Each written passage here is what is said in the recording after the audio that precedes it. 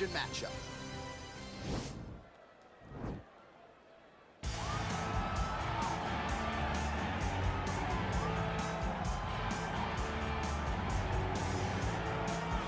Well, kind of hard to believe that Stephen Wonderboy Thompson has yet to realize a UFC championship. Truly a special striker. Most welterweights believe, DC, this is as hard a guy to prepare for as anybody in the division. Of course it is, because Stephen Wonderboy Thompson is in that traditional karate stance. He's standing far back, one leg way out in front, and he's just a great counter striker. If you get overzealous against Stephen Thompson, you are going to sleep. You cannot just rush him. You have to take your time. So a lot of his fights look very similar because guys don't know how to approach the counter-striking style of Wonderboy. Wild success as an amateur and professional kickboxer truly put Simpsonville, South Carolina on the UFC map. His father, Ray, there firmly in his corner. Stephen Wonderboy Thompson looking to make one more run here to UFC welterweight title contention. Well, pretty much every time out in the UFC, DC, this man has put on a striking clinic, and that is his methodology coming in here tonight. He'll try to keep the fight on the field. And that's why we tune in, right? That's why we tune in. We tune in to see guys that are dynamic. We tune in for the speed. We tune in for the knowledge of the striking game, the ability to set traps, the ability to find the jab, the ability to find the right hand, the right kick, the left kick, the knees, the elbows. He truly uses every weapon that he has in his arsenal to try and finish his opponent.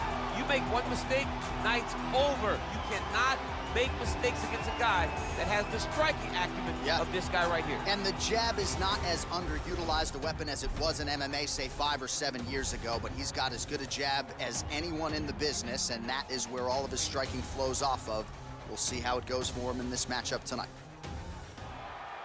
Ladies and gentlemen, this fight is 3 rounds in the UFC welterweight division. Introducing first, fighting out of the blue corner. This man is a karate fighter, holding a professional record of 17 wins, 7 losses, and 1 draw. He stands 6 feet tall, weighing in at 170 pounds. Fighting out of Simpsonville, South Carolina, Stephen Wonderboy Thompson!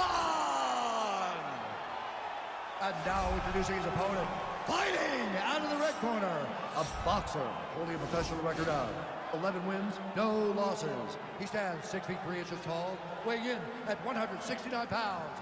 Fighting out of Athens, Georgia, the Gorilla. And when the action begins, our referee in charge, Dan Mergliata.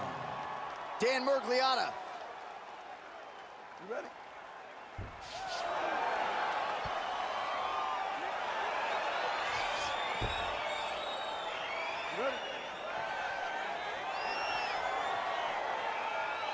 All right, here we go with round 1. His knockout streak really has been the stuff of legends, knocking out contenders left. And now he lands a combination. He went high on that one. Nice work by the man here against the fence, continuing to stay busy and continuing to land. Continuing to land. Oh! What a fantastic strike to throw at the exact right moment. He deserves this moment. Go finish his fight. Just unable to quite find that range. Huge right hand! Now he's on top of him looking for the finish. Gets up again here, but hurting. Oh, that's a beautiful kick right there. I don't know if you've ever been kicked by him.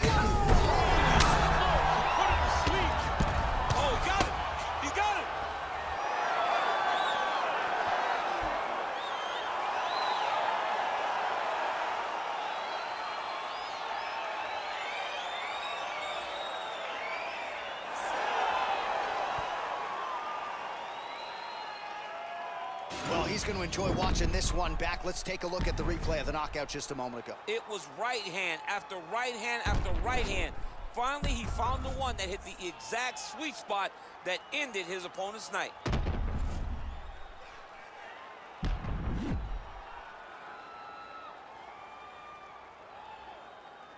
All right, we now go inside the octagon. Here's Bruce Buffer. Ladies and gentlemen, referee Dan Mergliata has called a stop to this contest at 1 minute, 40 seconds of the very first round. Declaring the winner by Gorilla. So the celebration is on with him and his team, and rightfully so. A monumental result tonight as he gets the win by knockout. He spoke it into existence. He said over and over to anyone that'll listen, I am going to knock this man out. He did it in an even more impressive fashion than he ever could have imagined.